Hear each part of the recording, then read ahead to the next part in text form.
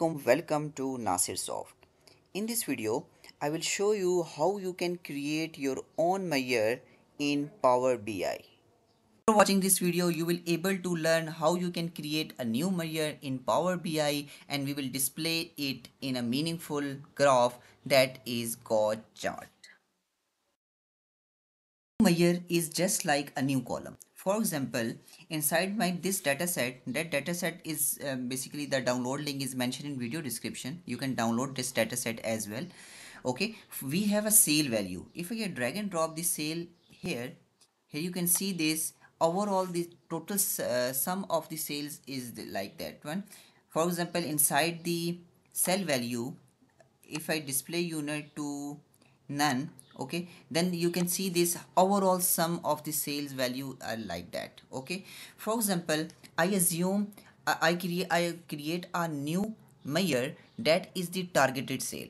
Okay, that will be some ratio of the total sale. Okay, so for this we will create a new column. I can say this, I will create a new measure. Okay, so in this video I will show you how you can create your new measure.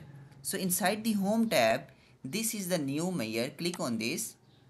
When we click, a new window like this will be open. What will be the new column name? Okay, so the column name is, for example, like targeted, whatever you want, targeted sale.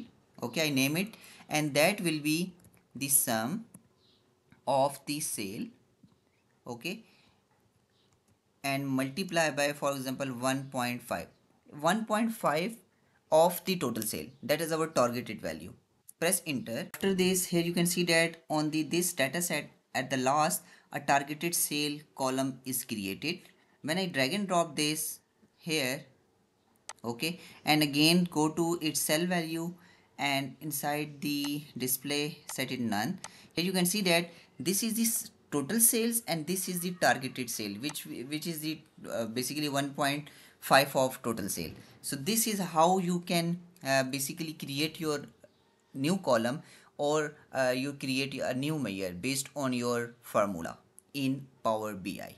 Okay, in the second part of this video I will show it to you from this total sales and targeted sale, how we can basically display it in the some meaningful chart, that is gauge chart. Okay, inside this, for example, if I drag and drop this, okay,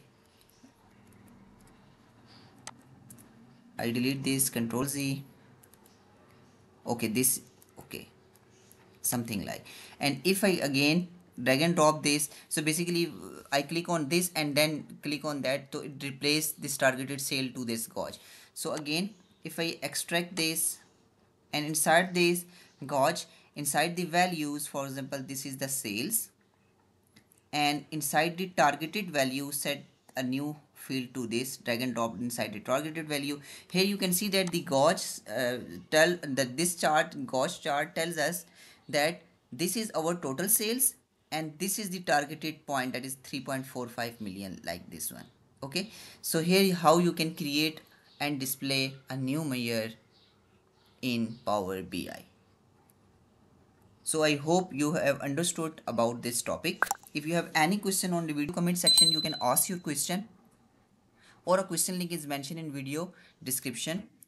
Just go to that specific link and ask your question. If you want to order me any related works, a order link is mentioned in video description. Go to that specific link, fill your criteria, like for example your name, your email. Email is very important. I will reply it on that email which you provide me, and you can also attach any file.